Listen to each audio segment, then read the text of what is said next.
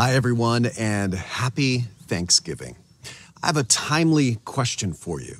Are you a thanks feeler or a thanksgiver? That's a question my friend Tim Lundy asks. Now, what do I mean by that? Well, in Luke chapter 17, as Mark Spurlock taught us this past weekend, there's that great story about the 10 people with leprosy that Jesus heals. And only one of them, when he sees that he's healed, comes back and gives thanks. Verse 15 says he came praising God in a loud voice. And the Greek term translated loud voice is megaphonos, from which we get our English word megaphone. In other words, he didn't just whisper, "Psst, hey, Jesus, come over here.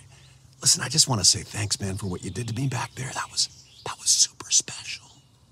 No, he yelled it out so the world could hear, "Look, everybody, I'm healed." He gave thanks very publicly. And in verse 19, Jesus says, "Rise, your faith has made you well." And that means more than just healed him of leprosy. It made him whole.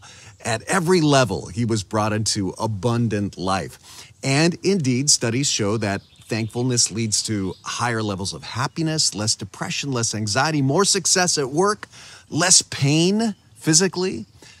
But of course, that story is not just about the power of thankfulness. It's also about the rarity of real thanksgiving. See, I bet every one of those 10 healed of leprosy were thankful. They were probably all, "This is awesome, so glad." They felt thanks. They were thanks feelers. But there was only one thanks giver who returned to give thanks. And that brings me back to my opening question. Are you a thanks feeler or a thanks giver?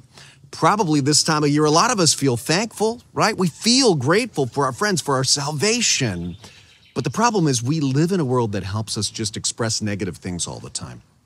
But the Bible says in 1 Thessalonians that always giving thanks, not just feeling thanks, is God's will for you. So I tell you what, right now, just take 15 seconds to think of what you feel grateful for. Ready? What do you feel grateful for? 15 seconds, go.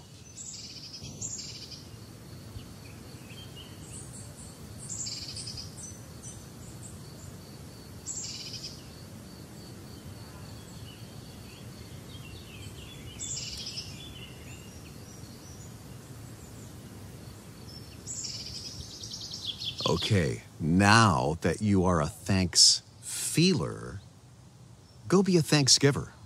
Go to that family member, that friend, to the Lord for whom you felt gratitude just now.